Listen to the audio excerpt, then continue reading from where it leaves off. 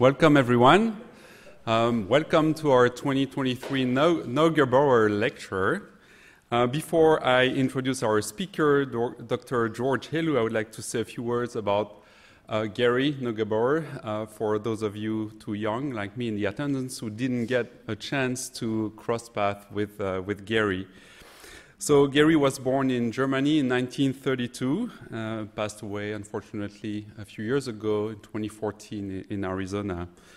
So Gary got his bachelor in physics from Cornell in 1954 and PhD in physics from Caltech in 1960. Gary worked at JPL for a few years before joining the Caltech faculty in 1962. So Gary is really world famous for being a founder of infrared astronomy. So his achievements are quite legendary, from his involvement in the IRAS satellite to founding IPAC, as well as his key role in the design and construction of Keck Observatory. Together with Robert Layton at Caltech here, Gary performed the first infrared sky survey at 2 micron, cataloging more than 5,000 sources. Gary trained generations of scientists, some of which, including in this room, went on to the very successful careers we all know. So the speaker today is George Helou, research professor of physics and executive director of IPAC. George has been at the helms of IPAC since 1999. Is that right? So, as IPAC director, George oversees science operations for multiple space telescopes and major astronomical archives. He also seeks and develops science opportunities for IPAC and IPAC scientists. So George grew up in Lebanon. He graduated from the American University of Beirut with a bachelor in physics, then earned a PhD in astrophysics and radio science from Cornell in 1980. So at Cornell, George worked with Frank Drake on interstellar radio communications in the presence of scintillation. He also worked with Carl Sagan and Drake on putting together the famous Voyager Golden Record. However, George told me he didn't take space-based astronomy very seriously until coming to Pasadena as a postdoc to work on IRAS data. I think that story is right. So George essentially never left after that. He joined the Infrared Astronomy Group, the IRA, together with Gary Neugebauer and Tom Soffer. So George initiated the NED extragalactic database with a few folks here, then turned to ISO to follow up on IRAS discoveries. He eventually focused on the Spitzer mission and became the IPAC executive director in 1999. George's research has ranged from cosmology to solar system objects, galaxies, interstellar medium, star formation, and galaxy evolution. He has received numerous awards, including the Gruber Cosmology Prize in 2018 for the Planck mission, the Kuwait Prize in Basic Science Physics in 2016, and several NASA medals, including the Distinguished Public Service Medal in 2020. He served as the president of the Academy of Science of Lebanon from 2014 to 2018 and was elected a fellow of the American Astronomical Society in 2022. He has held several invited positions in Europe, including Florence, Leiden, Paris, and he has delivered science public lectures all around the world.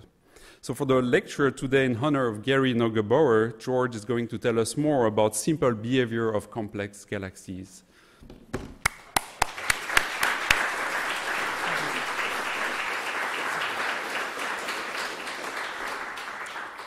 Thank you, Dimitri, for this kind introduction. I'm particularly pleased and touched to be speaking today for the Neugebauer lecture because this year marks 40 years since the launch of IRAS and 20 years since the launch of Spitzer. So this is really a special year. Moreover, today's date is sort of the median between the launch date of IRAS and the launch date of Spitzer. So it's particularly challenging to try and capture what importance Gary had in the field of infrared astronomy, not just at Caltech, but worldwide. So I have organized my talk around this simple notion of saying, if you look at galaxies, I don't have to explain to you how complex, how diverse they are, how many different physical phenomena they encompass. And then occasionally you will see that they come up with some very simple behavior. And in particular, in this case, I'm showing the SEDs all the way from radio to gamma rays. This is just straight out of net, so no processing, no special treatment. And you can see that they sort of fall into special categories. Now you'll say, okay, I've done dimensionality reduction and all of that, but I'll try to convince you that that's not all there is to it, that there's really simplicity in the spectra, which we don't get other ways. So the way I'll try to sort of honor Gary's memory and contributions is to pick up sort of three threads. One about the importance of unbiased surveys, one about the value of clean data, well characterized, well described, and well cataloged, and then of course IPAC. And the point here is that these are themes that Gary was passionate about. He clearly believed in them and thought they were a very important part of doing science. So let me start with the first thread, which has to do with surveys. So this is a summary of sensitivity of all sky surveys, and there are some other things thrown in here. So this is the IRAS survey sensitivity. These divisions are 1 order of magnitude.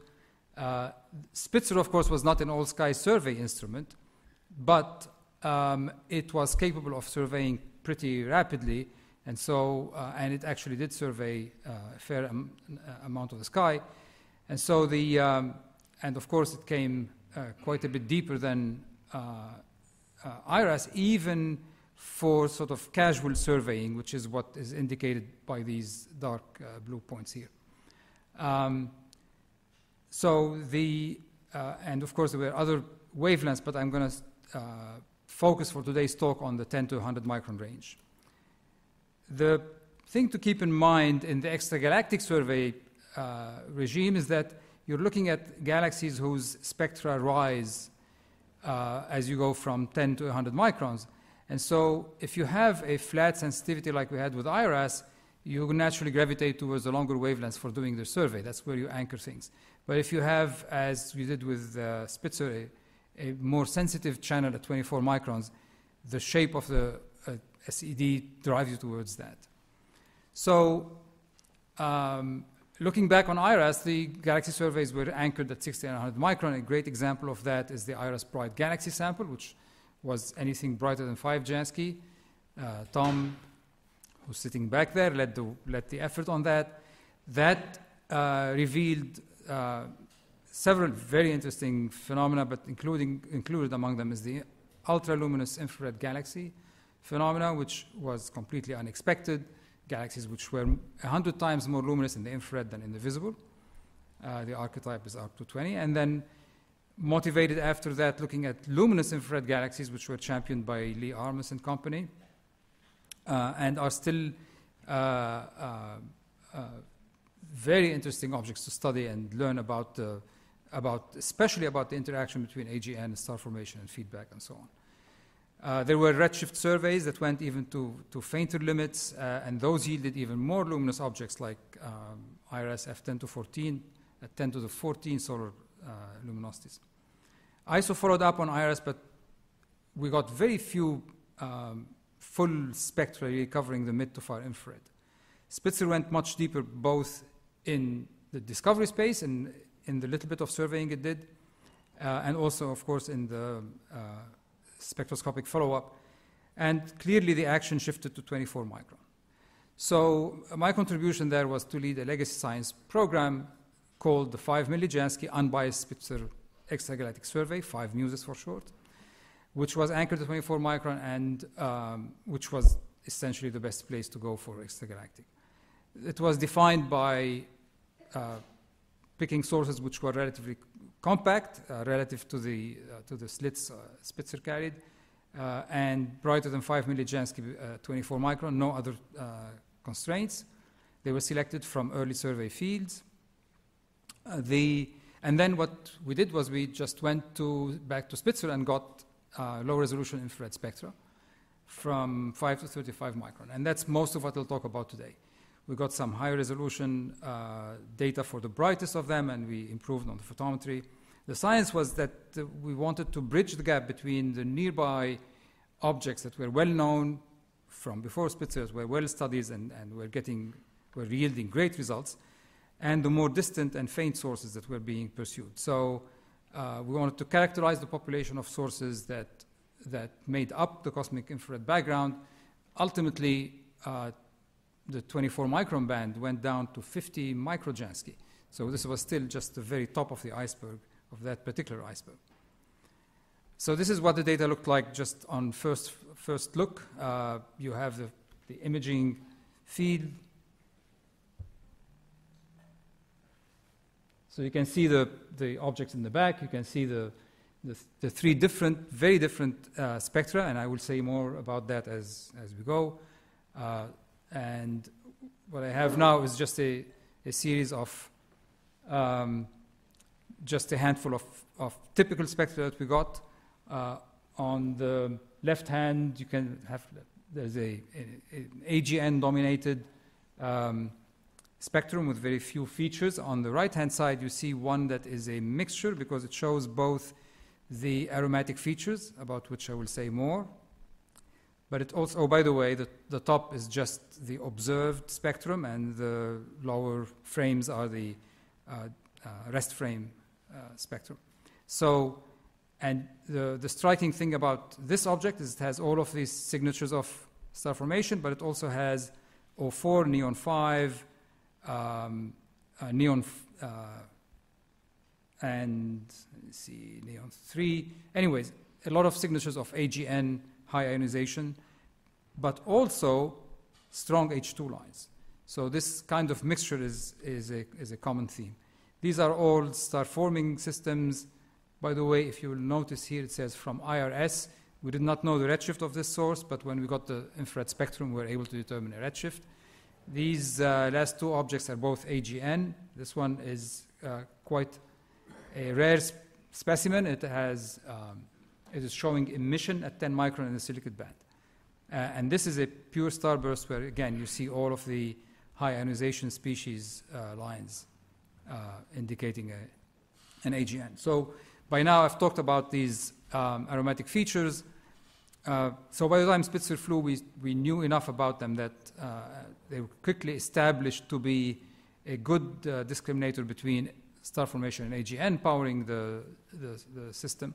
And the equivalent width of these aromatic features was in particular a very useful measure. And so for the sample we selected, now this is after the fact, this is jumping a little bit ahead, but it makes the rest of the talk flow more easily. So this is the distribution that we observed of the equivalent width of aromatics. And you can see there is a bimodality, which we think is real. These are the upper limits shown as the dotted line.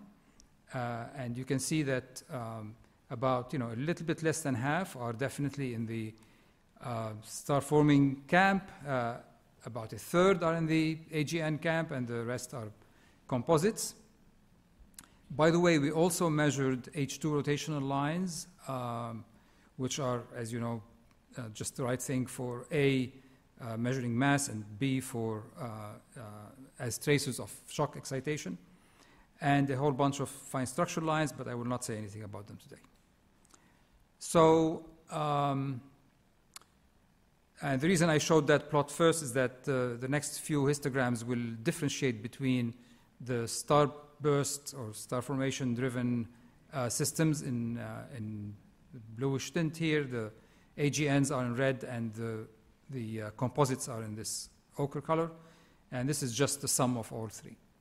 So this is distribution of fluxes that we had, and this is the distribution of redshifts. This is an after-the-fact distribution. And you can see we go, the highest redshift we found was 4.3, but in this plot we're showing only up to 3. And combining those, you get the luminosity distribution. And you can see we have some extremely luminous objects and some quite low luminosity objects. The peak of the distribution is at 10 to the 11 solar luminosities, which is just where the lurks start. And I'm going to take 6 galaxies, all of which sit in very close to 10 to the 11, and just give you a glimpse of an immediate result from that, from the data collection, which is that, okay, so we know the aromatic features, also known as PAHs for polycyclic aromatic hydrocarbons.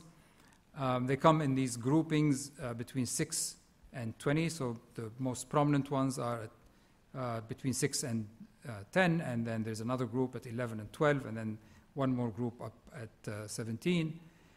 So they vary, as you can see. These are simply 6 galaxies where the spectra are normalized at 24 microns, and that's what the colors indicate.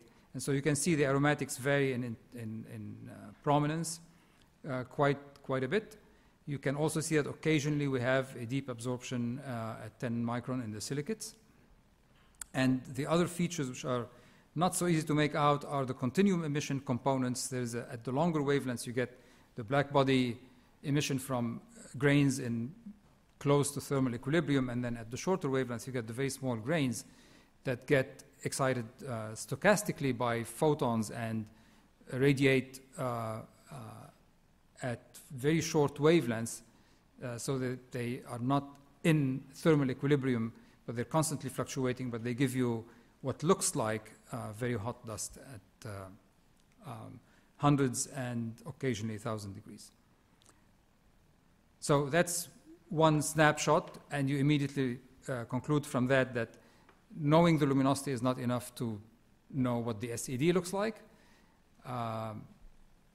It is true that as you go to higher luminosities, you shift the population towards AGNs, but if you're using a model where the population is modeled to have a certain SED shape that is one-to-one mapped to luminosity, you should be very careful in using that model. And of course, these variations suggest that we have multiple components along the line of sight.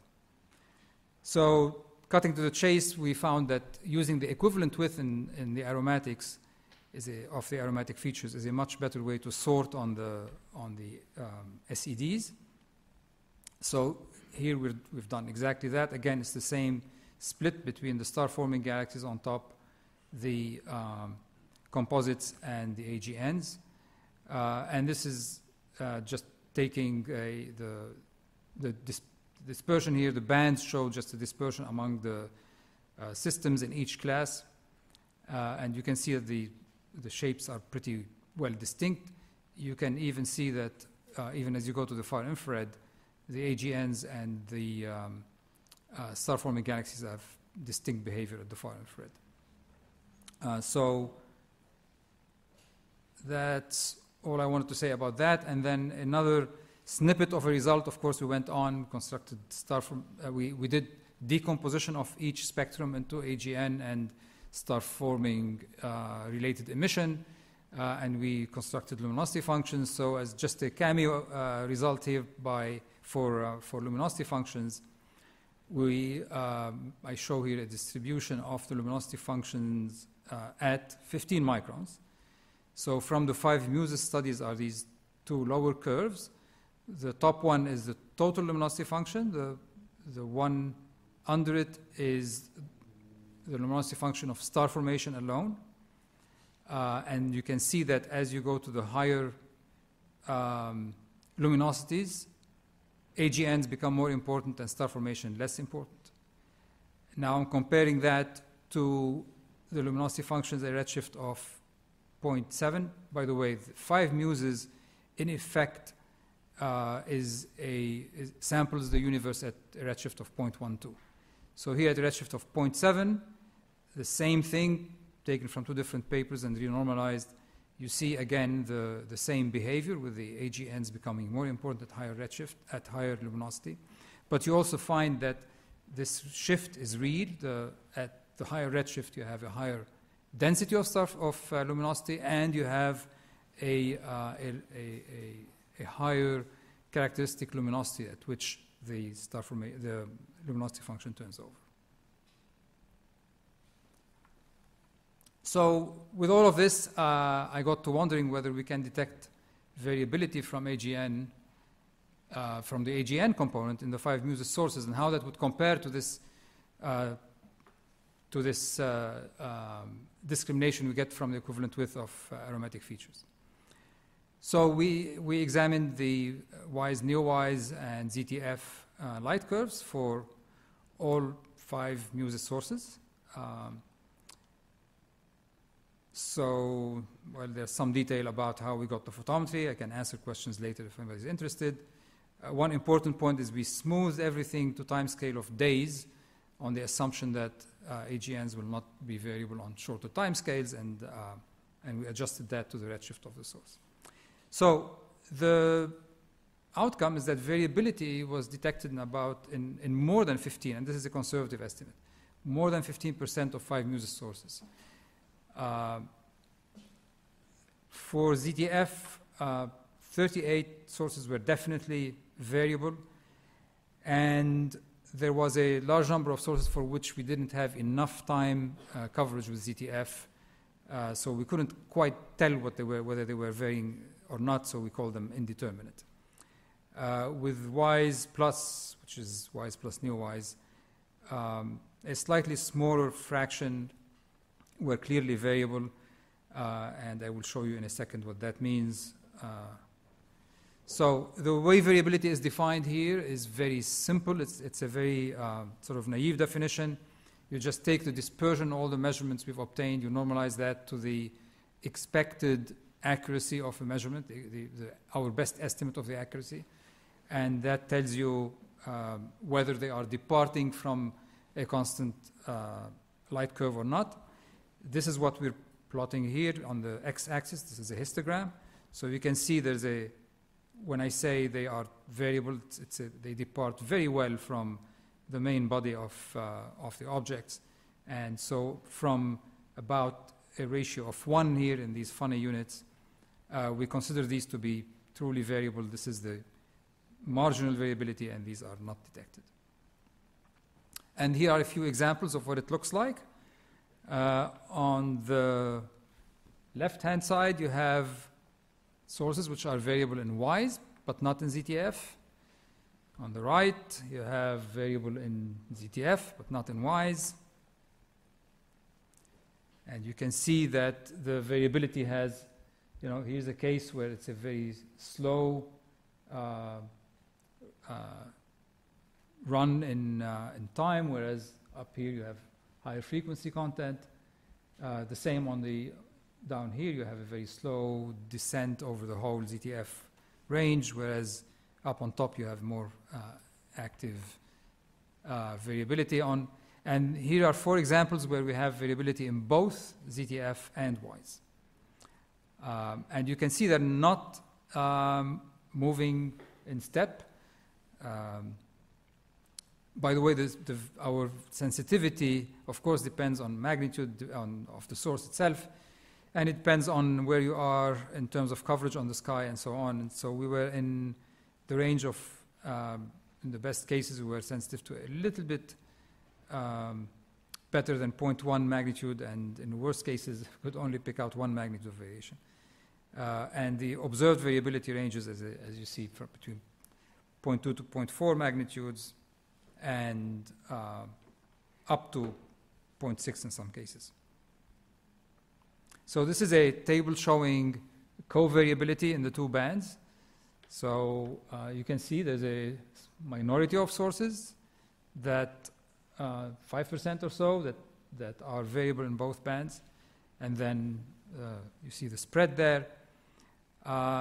We have not found a convincing case of time correlation in the covariability. So in order to go in and do simple models for optical depth or reverberation or whatever. So that has not been possible. The time scales of variability generally look shorter in ZTF, but you've got to be careful because the ZTF samples much shorter time scales than than Y, so we have to be careful with that. And now the comparison. This is showing the variability index on the y-axis versus the equivalent width of the aromatics. And as you can see, all of the variable sources come out of the AGN corner of the plot. I have to say it was a bit of a surprise to me, but that's what we found. This is the equivalent plot for Y's, neo-Y's, right? Let me see. Yes, that's for Y's. And again, same result. I think these stray points here are probably false positives, or they are an upper limit because this plot loses the upper limit notation. So, all right, so this is the end of my part one. The summary is that the mid-infrared spectra of galaxies are a mixture of signatures, not surprising.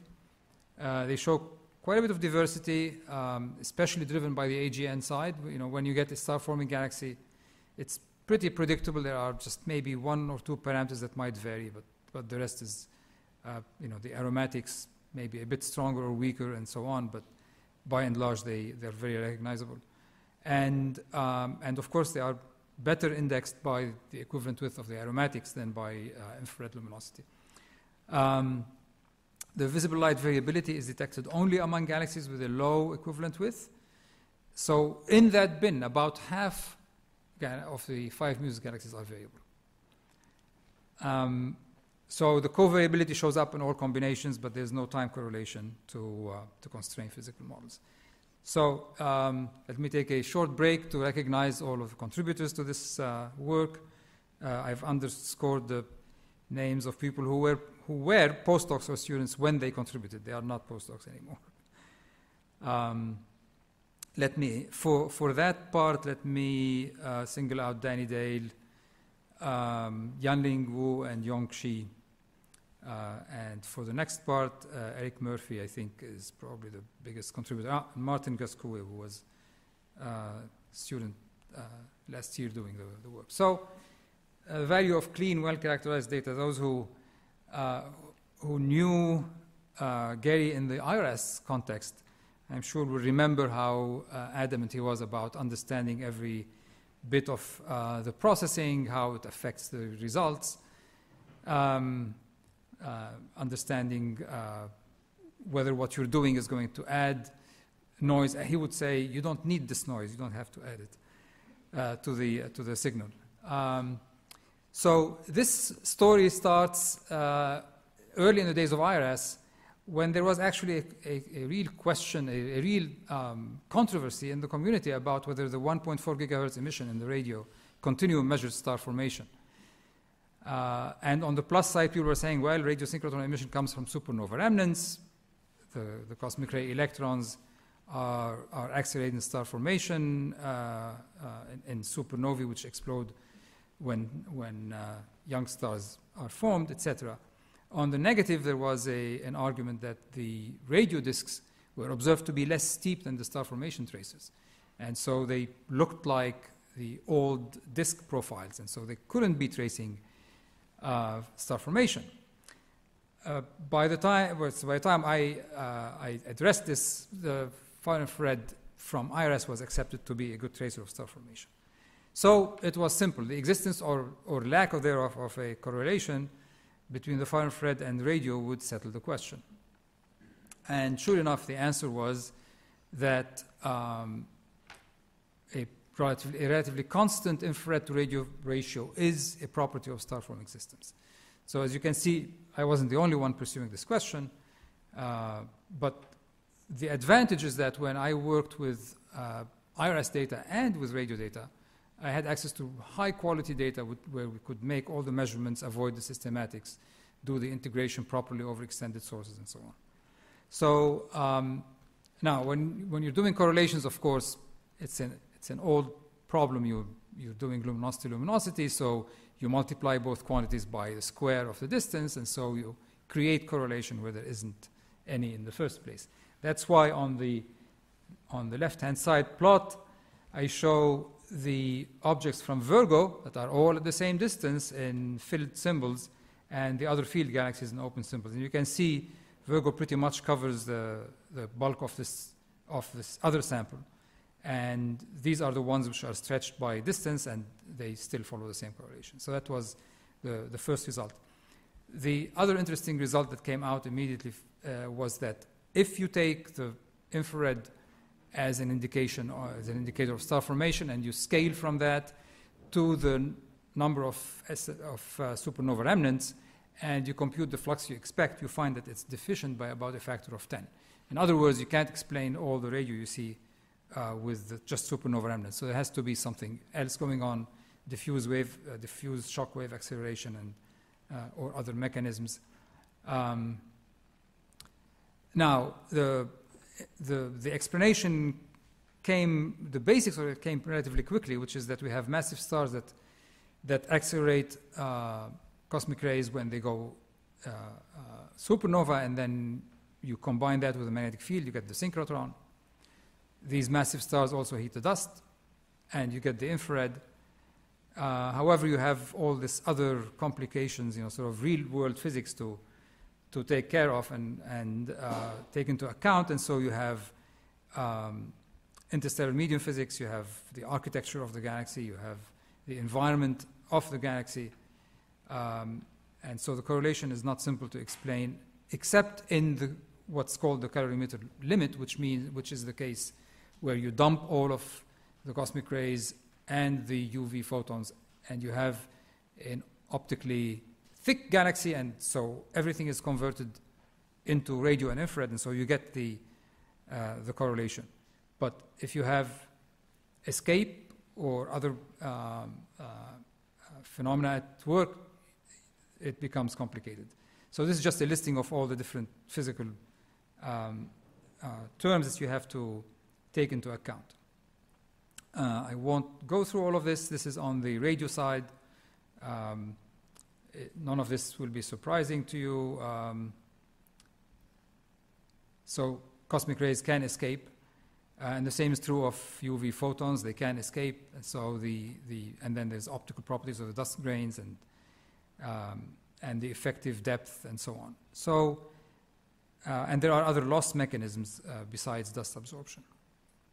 So the non-calorimeter galaxies were the ones that I was interested in, because they were the bulk of the original sample.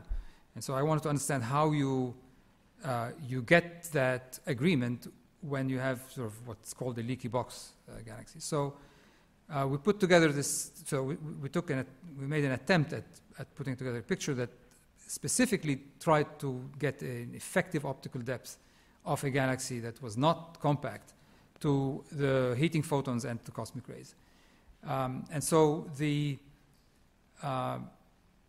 photons, of course, travel until they're absorbed, and then the infrared emission comes out.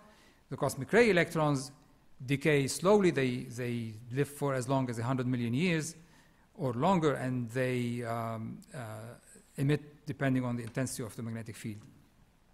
So you have to have some kind of connection between the two optical depths. And so the way we did it is by relating the magnetic field strength to the density of the medium with a scaling relationship, which was at the time accepted as the range in which you might expect that relation. So the power law was anywhere from 1/3 to 2/3. And then at that point you have competing scale lengths for the cosmic ray electrons to either decay or escape. We also had an escape mechanism for the galaxy. And as I said, you have to account for the different time scales for the two sides. So this plot, I'll try to explain it starting in the lower frame, which shows the decay time, the escape time and the synchrotron time scales for cosmic rays. And of course, whichever time is shorter is the dominant loss mechanism. And as you can see, at low densities of the ISM, escape prevails, and at high densities, synchrotron decay prevails. associated with these, there is a travel time for the for cosmic ray electrons, and you get escape length, of course, to match the escape time at the and what it says is that in the diffuse systems, in the less dense galaxies, the cosmic rays escape much more easily, and they don't travel as long before they escape. And then the travel time the travel distance becomes shorter in the dense systems. So we were able to balance the two terms, and this is basically the ratio of the optical depth between the two. The Milky Way sits somewhere around here, and you can see that as you go to the right, where you have higher density and higher optical depth, you are in the calorimeter limit. So the two terms are 1-to-1. So the model predicts, among other things, that radio emission is more spatially extended than infrared emission, and explains why the disk that's observed in the radio is more diffuse than the one observed in H-alpha. Okay, this is a more sophisticated model that Lackey et al. Published in 2010, and it shows very similar results. So we had to wait until Spitzer came up with its images of galaxies to be able to test that hypothesis. These galaxies, so as you can, I think you can read the labels. The radio is in the left column, the 70 micron Spitzer in the middle, and 24 micron Spitzer in the left. They have all been convolved to the same resolution, and just looking at them, you can sort of make out that the VLA images are more diffuse versions of the infrared images. But you don't have to believe me or your eyes. You can do a systematic test, which is to take the 70 micron image and convolve it with a kernel. And the size of the kernel is on the x-axis here, and the y-axis has the residual between that convolved image and the radio image. And the residuals, as you can see, drop, and then they start increasing again. This is one specific galaxy, 5194. And so this is telling you that for this particular scale length, the description of the radio map as a smoothed version of the infrared map is actually applicable. And if you go on smearing, you lose that agreement. So we were part of the SINGS legacy survey when we did this. So this is all SINGS galaxies that had enough data to do this. And you can see that this behavior obtains in most cases. There are some cases where these are very small diffuse dwarf galaxies where you don't expect things to work quite as well. But essentially, the model works in general. I'm not going to talk up to this diagram. I'm just to say that we went on. Of course, we had the data were sufficiently good that we could do more sophisticated analysis. We discovered that we had to deal with different components of the galaxy differently, and there's a lot more you can read about in the Murphy et al. Paper 2008 if you're interested. So sometime as we were doing this, it became clear that the correlation itself, the bulk correlation, there was really not much that's new there. So I sort of turned my attention not so much to the correlation itself, but to the exceptions to the correlation. So if you have galaxies that have very high radio, you can ascribe that to a radio loud AGN, and you're done.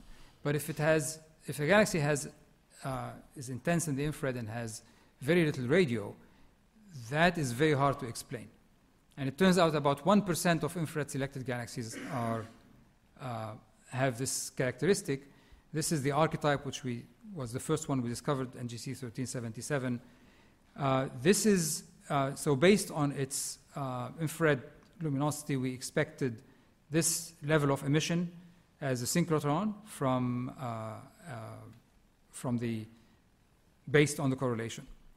And when we went observing at the VLA, we found nothing but upper limits, and the upper limits were even lower than where we expected the free emission to come in from star formation. So that was sufficiently interesting. We looked in more detail. So this is the same object. If you take an image, there is not much to suggest anything unusual except maybe a little bit of an asymmetry in the B-I color, which may be hinting at some kind of merger that is hidden behind the stars which make up the spheroidal galaxy, so there's not much to see there. But then when we looked at the infrared spectrum, that's where the surprise was, because we found that it had very deep silicate absorption, which has a tau of somewhere between 5 and 10, which translates to a tau of about 80 at V. And where the far infrared part of the spectrum was much warmer than a typical galaxy, which runs 20, 30 K, it had more like 80, 90 K. And of course, the paths were unrecognizable, but it also had traces of warm molecular gas, including rotational H2. This is the 28 micron. No, I'm sorry. This is no, that's not rotational.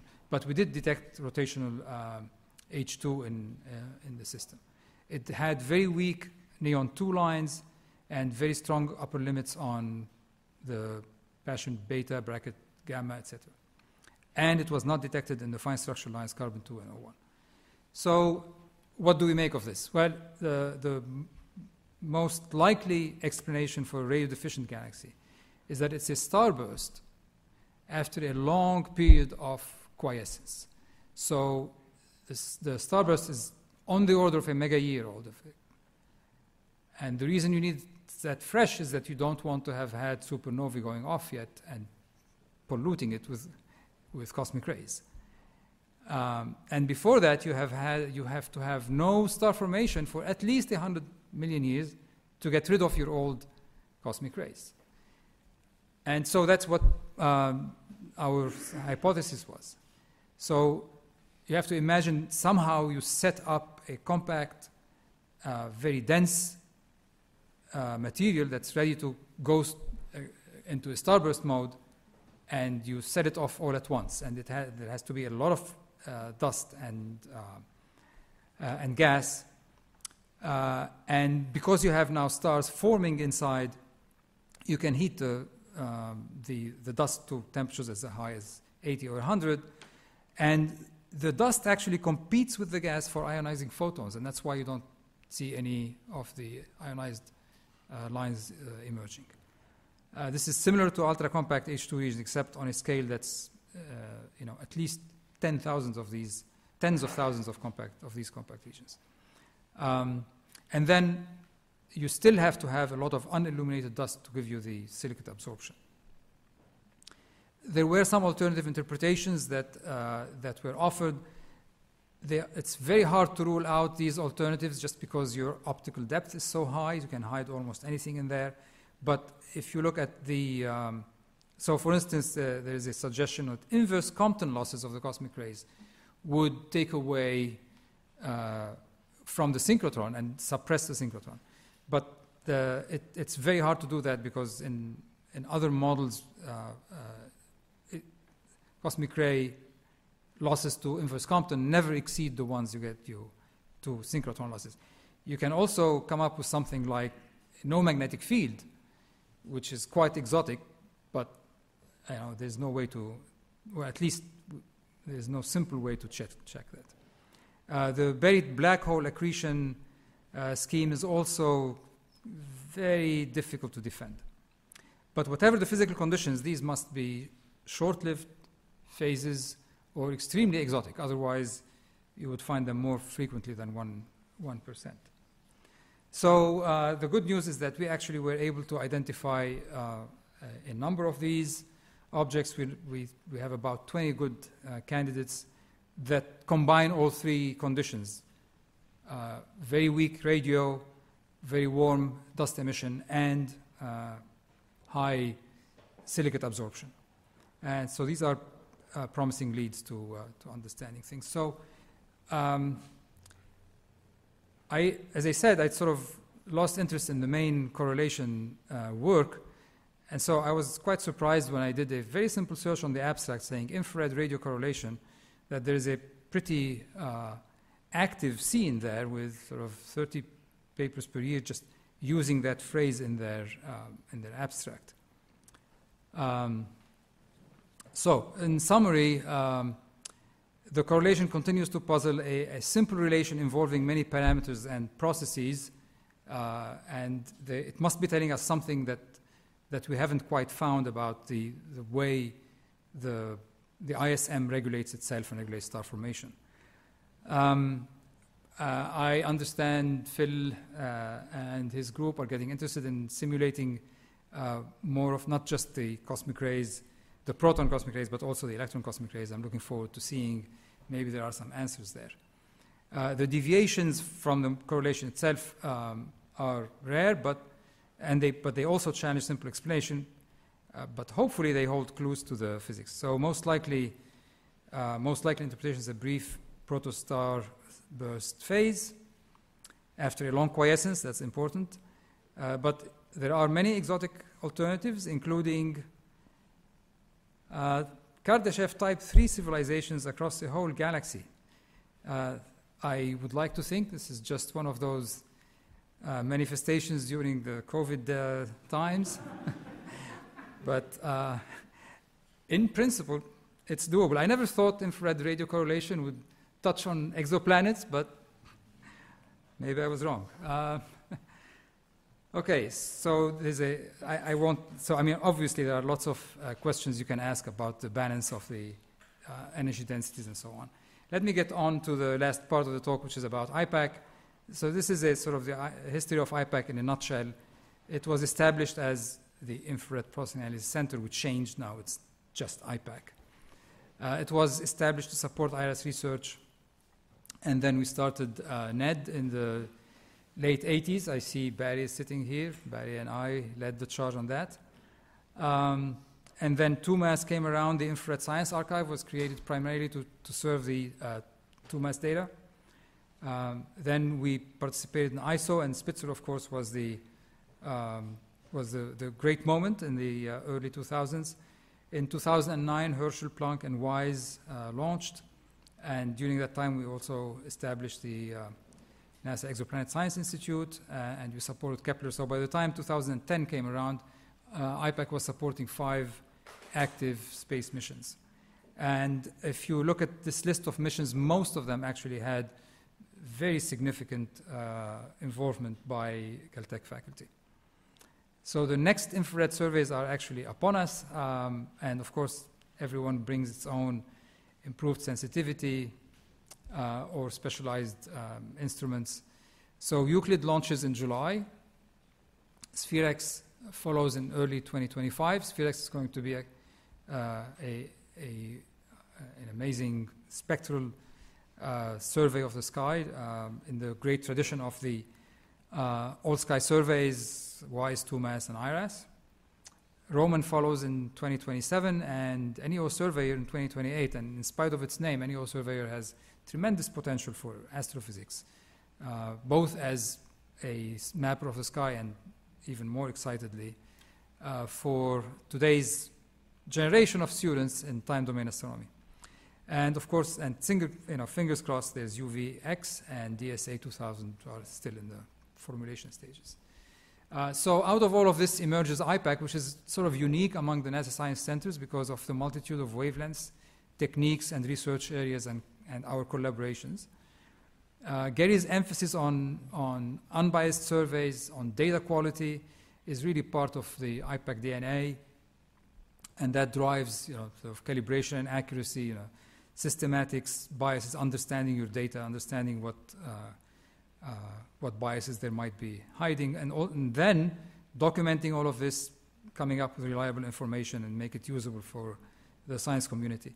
So the work that Gary did on IRAS has fed into 2MASS, WISE, NED, URSA, and now into ZTF.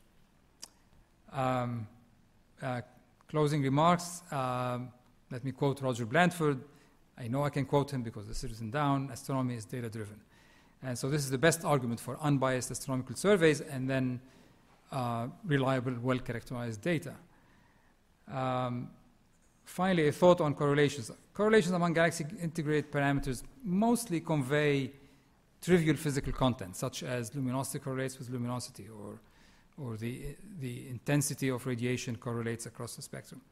A few correlations are unexpected, and those drive the field because their physical interpretation is not simple. So those of you who have been in this room many times will recognize this inscription, which is on the wall over there. Not all of you can see it. It's, all truths are easy to understand once they are discovered. The point is to discover them. So what I'm saying is sort of goes counter to what Galileo was saying. So far be it from me to question Galileo's wisdom. So that got me looking for the original of this statement, because there's always some modifier or something that changes the flavor. Turns out, actually, there's no evidence that Galileo ever wrote or said anything like this. So this is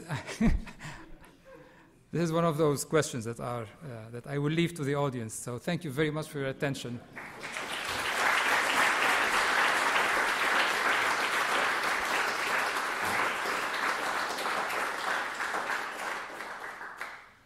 Do we have time for questions? Yeah, we have time for questions.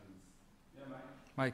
Yeah, George, I'd like to thank you for a great talk and for your role as the architect of the Spitzer operations system. Thank you. As well as for managing it.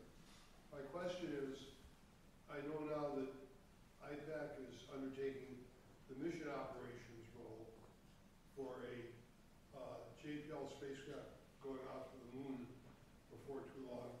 Do you envision additional mission, maybe you can explain to the audience the difference, but do you envision additional mission operations activities for IPAC going forward, in addition to the more traditional science operations? So Mike is asking about the mission operations role we're fulfilling for Lunar Trailblazer, which is different from what we've done traditionally with science operations. So mission operations, for those who don't live in that universe, is the activity where you command the spacecraft at the highest level, as opposed to commanding the instruments, which we do when we're doing science operations. And so you're responsible for things like orbital insertion, mid-course corrections, and so on. And the answer to your question, Mike, are we going to do more of this, is that I don't know. I want to see how things go on Trailblazer before I can tell you which way I would lean. It's a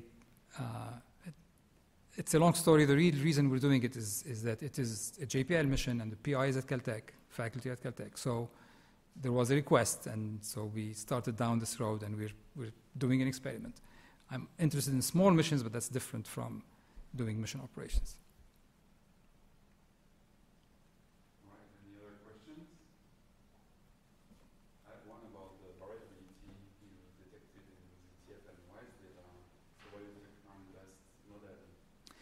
Well, it's well known that AGNs will show variability. The puzzle is why some of them show it only in the infrared, and I haven't figured that out yet. Okay. But it's probably to do with the architecture of the system. Are you looking, is it completely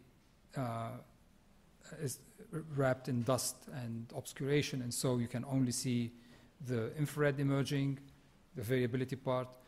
Are you looking at it from a direction which is as I say, I don't know. I have some ideas I'm playing with, but I don't have an answer yet. There was a question there.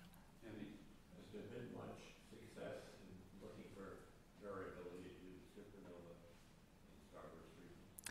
Yes, people have managed to improve that record. At the beginning, it looked like it was very hard to do. With the longer wavelengths, actually, I think Mansi led a recent exercise on that. So on going to longer wavelengths to find supernova explosions in nuclei of galaxies. I think best work is still with adaptive optics, specifically on LUGs and U-LUGs by Eric Poole and Stuart Ryder. Yeah. So they found about a dozen supernovae to do. Yeah, I hope so you're asking about looking in the far infrared or in the... Point is in dust embedded sources. Oh, yeah. Yeah. Right. So we have not done any surveys at the... there was one, I think there were one or two small projects done with Spitzer looking for that at 24 microns. They were not terribly successful, but the difficulty is that your PSF is large and the scene is very rich and bright, and so I don't know that we've done better than that yet. So there's one there. Yes. And yeah. You mentioned about the synchrotron radiation and the inverse Compton, but is it also possible that in the alien 2 regions there's free absorption, which is kind of opaque in the gigahertz regime? And in that case, would it also mean that it's kind of suppressing the infrared star formation rate estimation as well? So we did a quick estimate on whether free absorption could take out the synchrotron emission, and it doesn't work.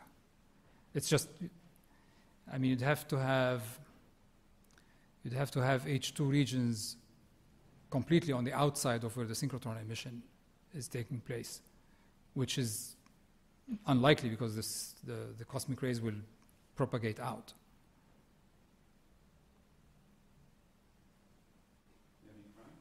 On the radio faint galaxies, I'm always scared of galaxies fainting radio waves. But are you able to see anything that is immediately after these galaxies' evolutionary sequence? So if the idea that these are in the first megayear is correct, is there any way of saying that a certain galaxy is a little bit older than that?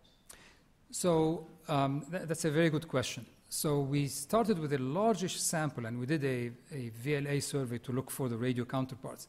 And not all of them were in this band of completely suppressed radio emission. So we do have some that are scattering towards but how you decipher whether they're just after the starburst has started or just older systems, we haven't done that part yet. But yes, the distribution is not bimodal. It's not bimodal. Yeah. I didn't have a distribution of the ratio, but it's not bimodal. Question in the back. So, did you have any chance to measure the temperature of those galaxies for your part 2 galaxy? So, any type of temperature, like does temperature or the thermal temperature, so we can actually see correlation between temperature and also the ratio between the IR and also IR versus the radio, so that if we can see any kind of trend in between. So the reason I ask you this is, so the temperature may be able to give us some hints about the geometry, the IMFs maybe, because of the higher temperature may have larger number of the massive stars, and also low temperature will have the larger number of the low mass stars actually. So I just wonder if you could have any kind of these trends, like temperature and explosion ratio. So you're asking whether there is a relation between the temperature of the source and the infrared to radio ratio, the far infrared temperature. So as I showed, for the radio deficient sources, in fact, we selected the sample to be far infrared warm. Okay, so they are selected to be high temperature in the far infrared. Because we needed to cut it down to a manageable survey to find the radio counterparts or lack thereof. So I don't know of any radio deficient sources that are not hot dust in the far infrared, that are not at temperature of 80 or hotter in the far infrared. Does that make sense? Is that what you're asking? Yes, Yeah. I was actually curious more about the trend itself. But Oh, the trend is, okay. So actually in the I won't go back here, but in one of the plots that I showed at the beginning, the correlation between, from the IRS days, between infrared and radio, I coded those points by far infrared temperature, and there was no difference between, and it's one of those topics which has been studied many times over by, since then. And there is a small trend, but it's not it all depends on your definition of far infrared, because that definition will be affected by the temperature. But there's no there's no strong trend that relates the radio to infrared ratio to the temperature at far infrared.